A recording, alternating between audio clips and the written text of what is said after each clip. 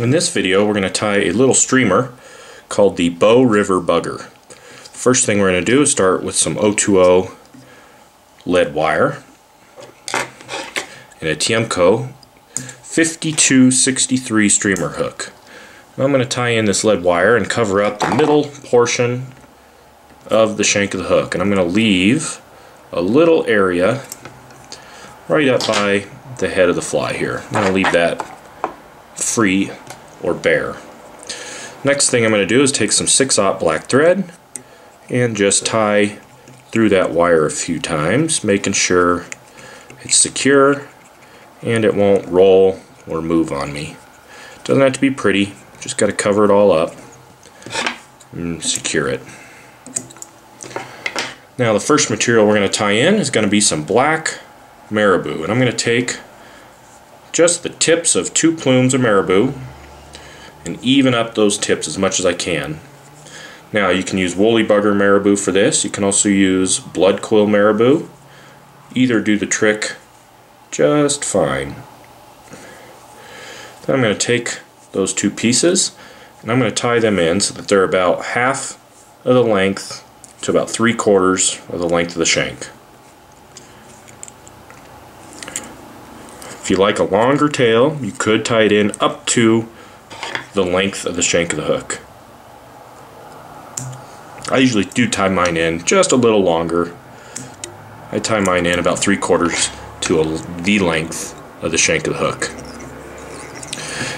Then we need to tie in our flash. For this, I'm just going to take 3 strands or 4 strands of blue, electric blue, or dark blue, either one works fine, Flashabou.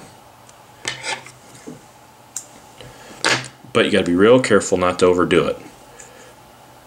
Just a hint of flash on this fly, just enough to catch that fish's attention. I tie it right on top of the shank of the hook and trim it to the length of the tail. Next material is going to be some copper Brassie sized wire. Tie that in right along the side of the shank of the hook, nice and tight and firm, all the way back here to the bend.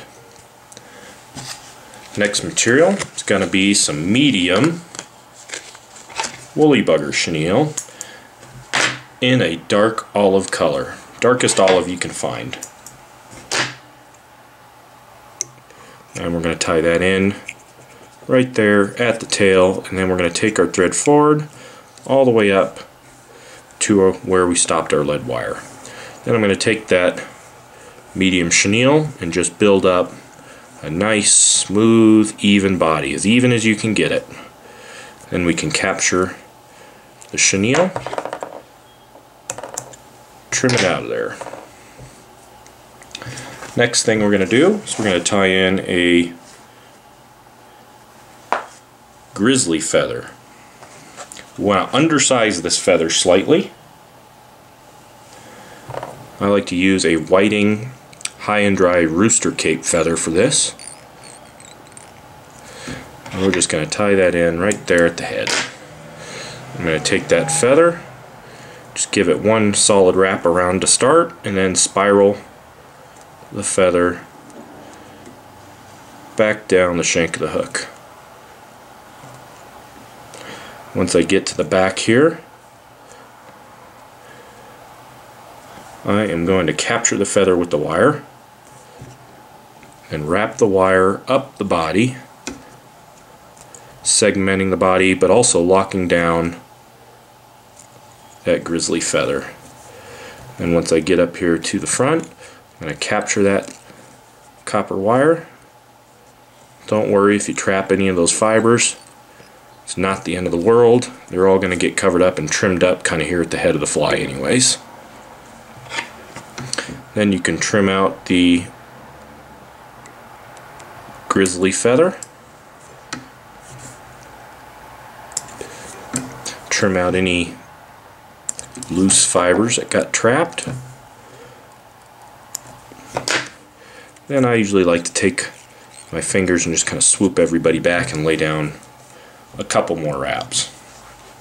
Now for the next step. we're going to tie in a deer hair collar for this fly. So I'm going to take a really chunky, generous little clump of deer hair, trim it away, pull out all the fuzzies from the butt ends of the deer hair, and drop it into a stacker. Helps to have a nice big stacker when you're working with large clumps of deer hair.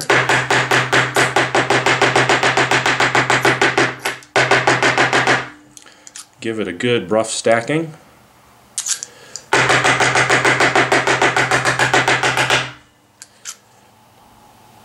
Any of the trapped butt end fibers you just pull out of there.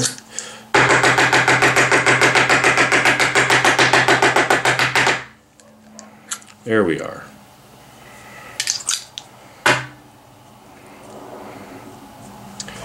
And that collar isn't going to be quite as dense as I want it to be. So you can do one of two things. You can tie it in and then tie in a second collar. But what I'm going to do is just set it on my table very carefully, trim out another generous clump, and just do the same thing.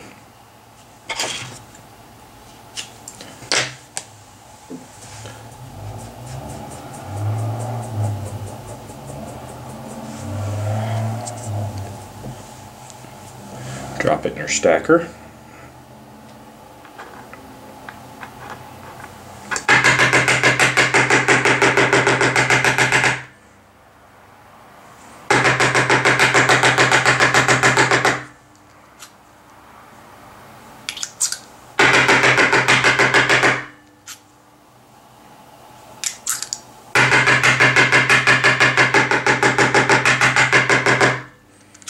And once you get both clumps ready to go, just very carefully mesh them up together here.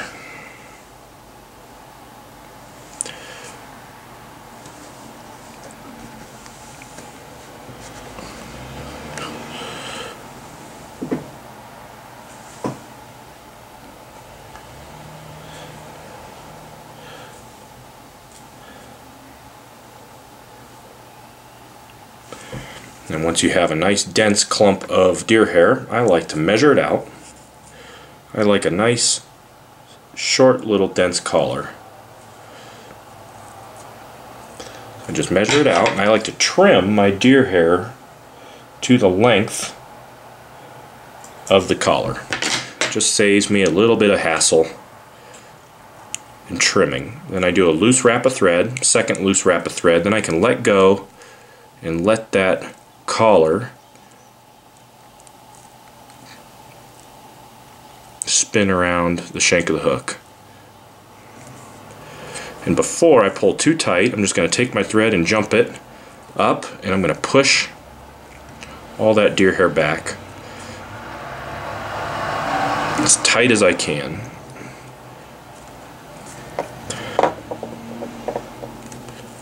Just push it back onto the body. And you can trim out the butt ends.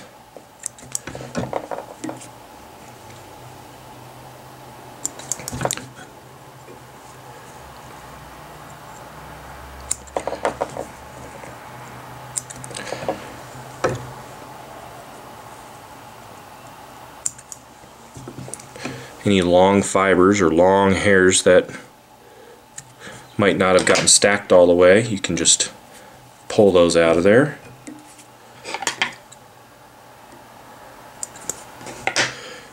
Then you can bite through that deer hair a couple times just to make sure it's nice and secure.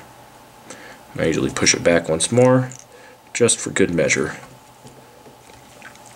Now you can do one of two things at this point. You can leave the collar there and just expect to trim around it once you finish up the head of the fly, or we can wrap some wire around it to help keep it out of the way. So we'll try wrapping just a little bit of wire around it just to keep it out of the way when we're trimming the head of the fly. So I just take some lead wire,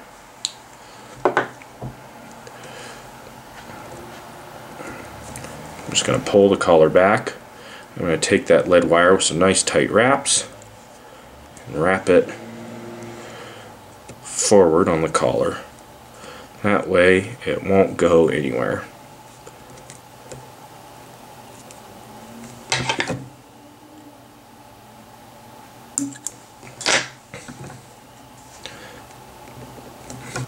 Now the next thing we're going to do is take another big whopping clump of deer hair here,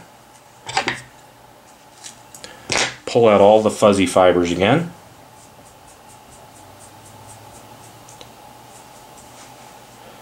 and I like to trim the tips of the deer hair off, just exposing kind of the back end of all that deer hair. Then we're going to take it and do a nice loose wrap of thread, second loose wrap of thread. Then I can bite down and control the spin of that deer hair around the shank of the hook.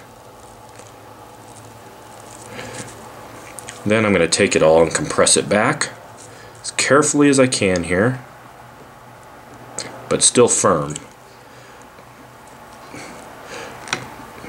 Wrap through it a couple more times, and I'll swoop it all back out of the way and jump my thread to just in front of all of it and lay down a wrap right behind the eye in front of all the deer hair. Work it all back. I usually kind of twist it, pack it,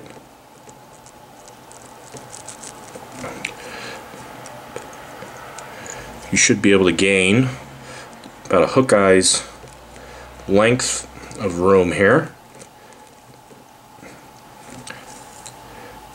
There we go. We have just a little room. Before I finish, I'm going to take a little bit of white or bleached deer hair. This is going to make the mouth part of the fly. Just a little bit of it. Lay it there on top and do your loose wrap and just let it spin around the shank of the hook here.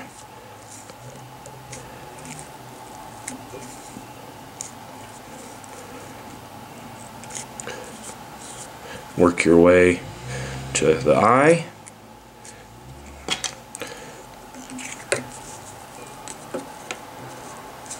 Where you can whip finish.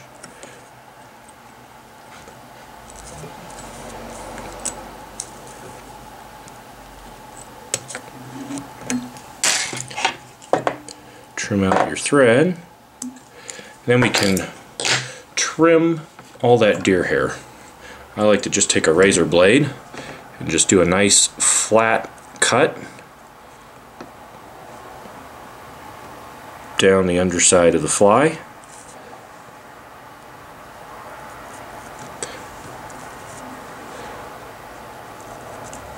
Kind of all the way back there to the back. Then I like to bend the razor blade. I just take it and kind of bend it carefully. And we'll do an upward sweeping cone on the fly.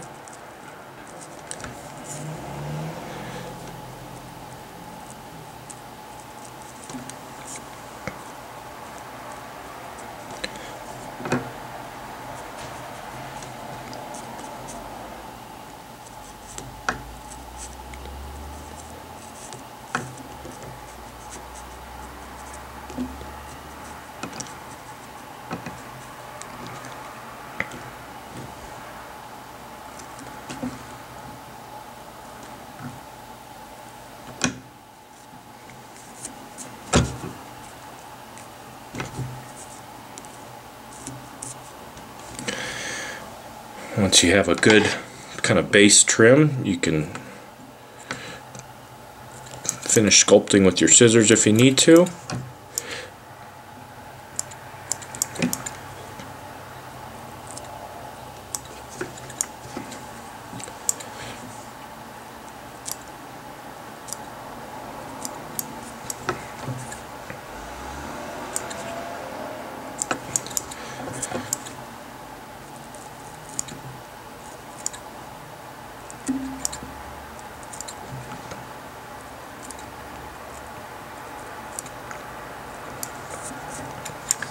And you can take your wire,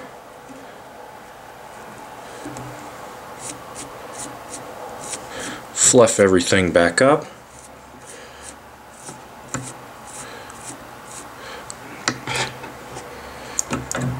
trim out any of the extra long pieces. I usually trim a few away from the underside of the fly here.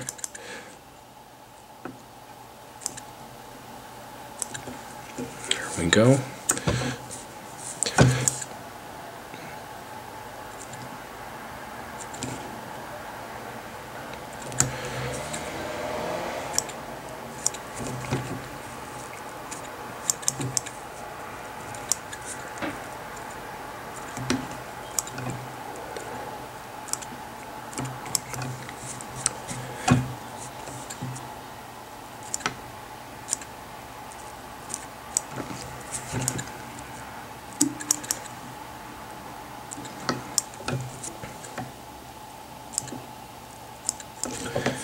And eventually you kind of just have to call it good enough. I could sit there and trim all day and try to make it perfect, but eventually you do have to stop and not trim all of it away. I usually like to just kind of puff up that collar. I like a nice wide sculpin-y profile on this fly, and that is the Bow River Bugger.